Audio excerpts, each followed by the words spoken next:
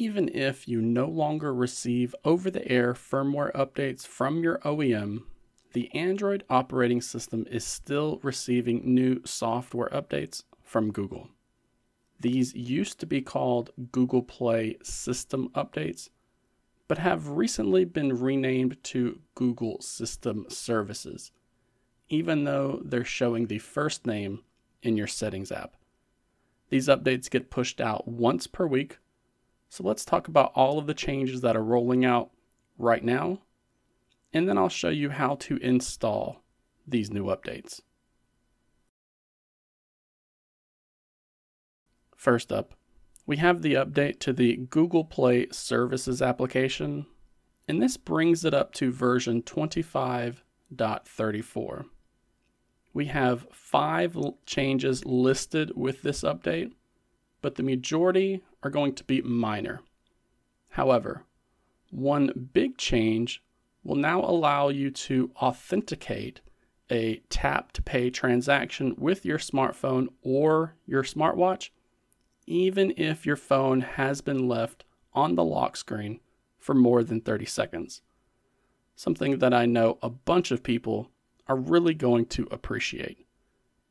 The other big change here will actually back up and restore your theft protection settings so you don't have to re-enable them each time that you set your phone up.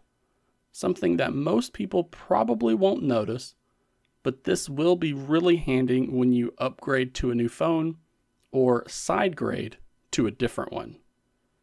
And this is going to work for your theft detection lock, offline device lock, remote lock, and more will be carried over after a factory data reset or when switching to a new phone.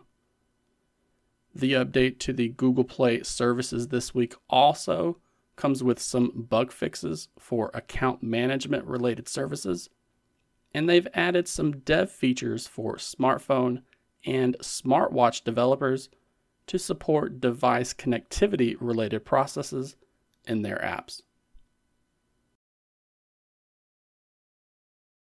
This week, we're also seeing the Google Play Store application updated to version 47.8. This update is even smaller than the last, with the only change listed as snippets within the Google Play Store now showing more relevant results.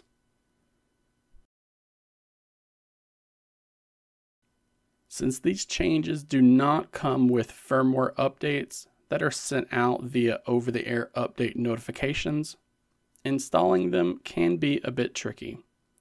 The first thing that you're going to want to do is check for that new Google Play system update.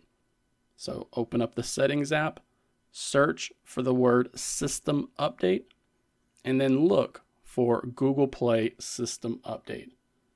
From there, you can tap in and manually check to see if you have an update waiting for you to be installed. With that updated, the next step is to install individual application updates, which most people will find within the Google Play Store application. But Google has a history of rolling out these updates very slowly and on a device-by-device basis, meaning even if one of your phones has the update, another one may not. And you can also have one update waiting for you while another update has been made for another device. So I know many people who will download these updates manually from a website like APK Mirror, as Android does a good job at making sure these are safe to update, since they only accept an app update with the same key signature. I appreciate that Google continues working to add new features and harden its security for Android with these weekly updates. Many folks are going to be focused on those monthly or quarterly security updates, but a lot of bug fixes and new features get added to Android every single week. As always, If you aren't sure about how to find some of these updates, or if you got confused along the way, then feel free to ask for more details in the comment section down below. If you would, please remember to give this video a like, subscribe to the channel if you haven't done so already, and if you could, look for the new hype button below this video. It's something new that YouTube is testing out, and it's a great way for everyone to support the channel and help it grow. I hope you all have a great day, and I'll see you back here later on tonight.